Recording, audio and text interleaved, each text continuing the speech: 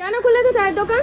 দেশে লোক মরছে, 13,000 লোক মরেছে, আমরা এখানে দাঁড়িয়ে চা খাচ্ছি। বুঝতে পারছেন কি হতে চলেছে? হসপিটালে বেড নেই 1000টার বেশি। আমরা চা খেতে এসেছি, এখানে আড্ডা মারতে না, চা খাওয়া হয়ে গেছে, বাড়ি চলে। করোনা ভাইরাস নিয়ে আপনারা কি কোনো আতঙ্কে রয়েছেন? না না না, আদৌ না, আমাদের কোনো ভয় নেই। এরকম আতঙ্ক বিশেষ করে আবার কোনো ভয় নেই করোনা বলে। ওদিকে দেখেন, আমরা তো তাও খেলছি সবাই মিলে আলাদা, আমাদের ইচ্ছা আমরা খেলতেছি। ভাইরাসের আক্রান্ত হবেন এই কথাটা ভাবছেন না? যদি ভাবেন তবে তো গ্যাদারিংটাকে এড়াতে বলছে। কেন গ্যাদারিং এড়াতে বলছে? বেকার সমস্যা তো মরে যাচ্ছে, ডেলি এমনি মরতেছি। তো করোনা থেকে একবারে মরে যাই, তার থেকে ভালো। করোনাতে একবারে মরে যান, তাতে ভালো। তা ভালো, আমরা এটাই চাই, আমরা ওগুলা মানি না। কি আছে না কিছু মানেন না? অসাধারণ। যেখানে গোটা বিশ্বে লক্ষ লক্ষ লোক আক্রান্ত হচ্ছে, হাজার হাজার মানুষের প্রাণ যাচ্ছে, সেখানে এরা এদের চা নিয়ে পড়ে আছে, এদের আড্ডা নিয়ে পড়ে আছে। এগুলোই এদের সামনে সব থেকে বড়। একবার ভাবুন, এদের মতো মানসিকতার লোকেদের জন্যই আজ আমরা এই অবস্থায় এসে পৌঁছেছি। 22 তারিখ প্রধানমন্ত্রীর ডাকা জনতা কারফিউর দিন সকাল থেকে ভালোই কাটছিল। মানুষেরা 12-14 ঘন্টা বাড়িতে থাকলো।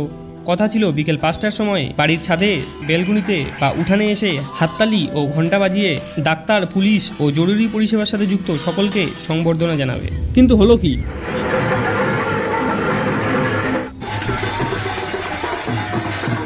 যে কারণে এই জনতা কারফিউ ঘোষণা করা হলো যে সোশ্যাল ডিস্টেন্স বজায় রাখতে হবে, কিন্তু হলো তার উল্টোটা। মানছি এক্ষেত্রে অনেকেরই বোঝার ভুল ছিল। অনেকেই ভেবেছিল এভাবে করলে করোনা ভাইরাস থেকে মুক্তি পাওয়া যাবে। আবার অনেকে ভেবেছিল এভাবে 12-14 ঘন্টা ঘুরে থাকার পর তারা অলরেডি ভাইরাস থেকে মুক্তি লাভ পেয়েছে, আর সে কারণেই তার আনন্দে এরকমটা করছিল। যার পরদিনই মুখ্যমন্ত্রী বিকেল 5টা থেকে কিছু জেলায় লকডাউন চালু করে দিল। অর্থাৎ জরুরি পরিষেবা আর নিত্য প্রয়োজনীয় তথা খাদ্যদ্রব্যের দোকান ছাড়া কোনো অফিস, গোডাউন, দোকান কিচ্ছু খোলা থাকবে না, যা 27 তারিখ ও পরে 31 তারিখ পর্যন্ত ডেট এক্সটেন্ড করা হয়েছিল। লকডাউন চলাকালীন কেউ বাড়ির বাইরে বেরোতে পারবে না। একভাবে জনতা কারফিউয়ের মতোই বাড়িতে থাকতে হবে। যার পর পরিস্থিতির আরও বেগতিক ঘটার আগেই 24 তারিখ প্রধানমন্ত্রী 21 দিনের জন্য সমগ্র দেশ জুড়ে লকডাউন ঘোষণা করে।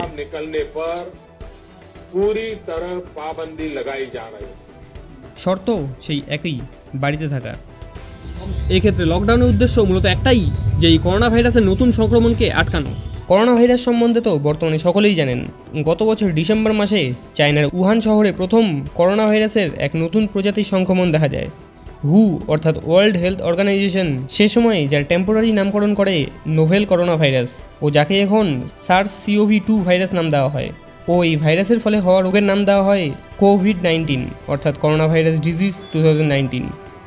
এর প্রকোপে গোটা বিশ্ব জুড়ে এখনও অবধি প্রায় 5.5 লক্ষেরও বেশি লোক আক্রান্ত হয়েছে ও মৃত্যু ঘটেছে 24,000-এরও বেশি মানুষের, যেখানে রিকভার অর্থাৎ সুস্থ হয়েছে প্রায় 1,25,000 জন।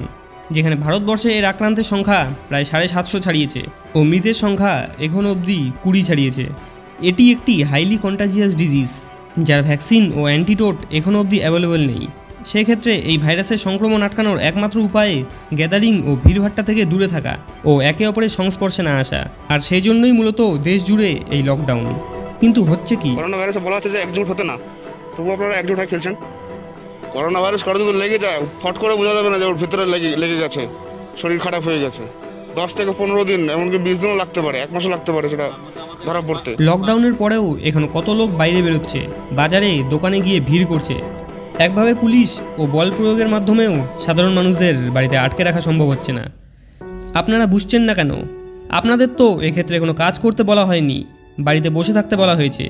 আর সরকার ও ডাক্তারেরা সর্বদাই প্রচার করে যাচ্ছে যে এভাবেই একমাত্র এই ভাইরাসের সাথে মোকাবিলা করা সম্ভব, কিন্তু তাও আমরা সেটা মন থেকে মেনে নিতে পারছি না। এক্ষেত্রে আমরা এখনও যদি সচেতন না হই, তাহলে আগামীতে অনেক সমস্যায় ভুগতে হবে। আপনারা নিউজে গোটা পৃথিবী ও ইটালি, স্পেন সহ সমস্ত দেশের খবর তো দেখেইছেন, যেখানে দিনে প্রায় 800-900 করে লোক মারা যাচ্ছে। একবার ভাবুন আমাদের দেশে এরকমটা হলে কি হবে। 131 কোটি জনসংখ্যার দেশ ভারতবর্ষে ইটালির মতো সংক্রমণ ঘটলে দিনে 800-900 নয়, বরং 10,000 করে লোকের মৃত্যু ঘটবে। এক্ষেত্রে আপনারা যদি ট্রিটমেন্টের কথা বলেন, তবে এর তেমন কোনো স্পেসিফিক ট্রিটমেন্ট এখনও অবধি নেই। আমরা শুধুমাত্র ভ্যাকসিনের প্রয়োগে শরীরের ইমিউনিটি পাওয়ার বাড়িয়ে তোলার মাধ্যমে এই SARS-CoV-2 ভাইরাসের সংক্রমণের হাত থেকে বাঁচতে পারি। আমেরিকার সিয়াটেল শহরের ন্যাশনাল ইনস্টিটিউট অফ হেলথ অর্থাৎ NIH এর একটি সংস্থা NIAID ও একটি বেসরকারি সংস্থা মডার্না ইনক এই ভ্যাকসিনের ডেভেলপমেন্টে দিনরাত কাজ করে চলছে, যেখানে অলরেডি তারা mRNA-1273 নামক একটি ভ্যাকসিন ডেভেলপ করেছে, যা আমেরিকারই একটি মহিলার উপর সর্বপ্রথম টেস্টিংও করা হয়েছে, যার প্রভাব 2-3 মাসের মধ্যেই জানা যাবে যে এটি কাজ হচ্ছে কিনা। এক্ষেত্রে এটি সাকসেসফুল হলে এই ভ্যাকসিন ফাইনাল কমপ্লিট হতে ও বাজারে আসতে আরও 1 থেকে 2 বছর সময় লেগে যাবে। একবার ভাবুন, একদিনে যদি 10,000 লোক মরে তবে 1 বছরে কী অবস্থা হবে। আমাদের হাতে এখনও সময় আছে, কিছু নিয়ম ফলো করুন। সবজি বা মাছ বাজারে বা মুদি দোকানে গেলে 1 মিটার দূরে দূরে লাইন দাঁড়ান, মাস্ক ও বাইরে গেলে গ্লাভস পরুন, বাড়ি থেকে একজনের বেশি লোক বেরোবেন না ও অত্যন্ত দরকার ছাড়া বাড়ির বাইরে বেরোবেন না। এছাড়াও এই 21 দিনের লকডাউনের পর অবস্থার আরও বেগতিক ঘটলে লকডাউন আরও এক্সটেন্ড হওয়ার সম্ভাবনাও ব্যাপক। সেক্ষেত্রে বাড়িতে বিলাসবহুল খাবার না খেয়ে 5 পদের রান্না খেলে তা কমিয়ে 2 বা 3 পদের খান। আর হ্যাঁ, অবশ্যই একসাথে বেশি জিনিস অর্থাৎ খাদ্য সামগ্র ক্রয় করবেন না। এতে বাজারে টেম্পোরারি ক্রাইসিস তৈরি হবে, যার ফল আপনাদেরই ভুগতে হবে। কেননা সরকার বারবার বলছে, আর FCI এর রিপোর্ট অনুযায়ীও দেশের গুদামে অনেক বেশি পরিমাণে খাবার ও শস্য মজুত রয়েছে। সেক্ষেত্রে খাদ্যদ্রব্য নিয়ে চিন্তা করার আপনাদের কোনো প্রয়োজন নেই। আপনি তো বাড়িতে আছেন, হয়তো আপনার সেভিংস খরচ করছেন। একবার ভাবুন, যারা দিনমজুর, দিন আনে দিন খায়, তারা কি করবে। এই ক্ষেত্রে পারলে আপনার বাড়ির আশেপাশে এরকম কেউ থাকলে তাকে সাহায্য করুন। এছাড়াও সঙ্গে সরকার তো এক্ষেত্রে বিভিন্ন স্টেপ নিশ্চয়ই নেবে, যেখানে ইতিমধ্যেই কেন্দ্র থেকে অনেক বড় অ্যামাউন্টের ফান্ডও ঘোষণা করা হয়েছে। সবশেষে বিড়াল কুকুরের মতো বিভিন্ন প্রাণীদেরও একটু খেতে দিবেন, কেননা তারাও বিভিন্ন হোটেল বন্ধ থাকায় খাবার পাচ্ছে না। ভালো থাকুন ও সোশ্যাল ডিস্টেন্স বজিয়ে রাখুন। সরকার, পুলিশ ও ডাক্তারের কথা মানুন, দেখবেন সব ঠিক হয়ে যাবে। তো আজকের ভিডিওটি এতটাই। আপনারা যদি এর ভ্যাকসিন নিয়ে কোনো ডেডিকেটেড ভিডিও চান তবে নিচে কমেন্ট করে অবশ্যই জানান। এছাড়া করোনা ভাইরাস নিয়ে অধিগান চ্যানেলে বহু ভিডিও অলরেডি রয়েছে, বিস্তারিত জানতে সেগুলি দেখতে পারেন। লিঙ্ক নিচে ডেসক্রিপশন বক্সে পেয়ে যাবেন। ভিডিওটি দ্বারা কিছু বুঝতে পারলে একটি লাইক ও সচেতন তথা দেশকে বাঁচাতে অবশ্যই ভিডিওটি বন্ধুদের মধ্যে শেয়ার করুন। অধিগান চ্যানেলে প্রথমবার এসে থাকলে চ্যানেলটি সাবস্ক্রাইব করে পাশে থাকা নোটিফিকেশন বেল আইকনটি অন করতে ভুলবেন না। ভিডিওটি শেষ অবধি দেখার জন্য আপনাকে অসংখ্য ধন্যবাদ। ভালো থাকবেন।